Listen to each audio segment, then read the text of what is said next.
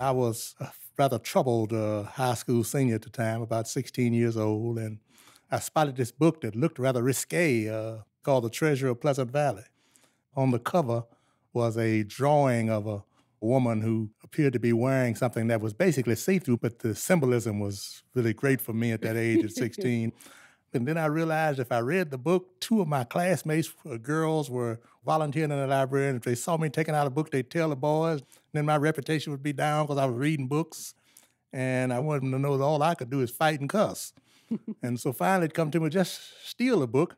And so when I finished the book in about a week or two, I brought it back. Right. And when I put it back, that was another book by Frank Yerby. So I thought maybe I'll read that too. So I took it under my jacket, and later I brought it back. And that was another book by Frank Yerby. So I took it. And I think that semester I read 4 books by Frank Yerby.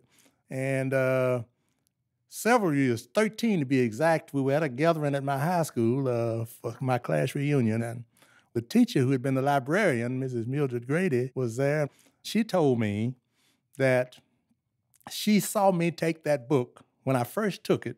She said, her first thought was to go over and tell him, boy, you don't have to steal a book. You can check them out. They're free. Then she realized what my situation was, and I could not let anybody know I was reading. So she said that she decided that if a old boy would read a book, she and Mrs. Saunders would drive to Memphis and find another one for me to read, and they would put it in the exact same place where the one I had taken was.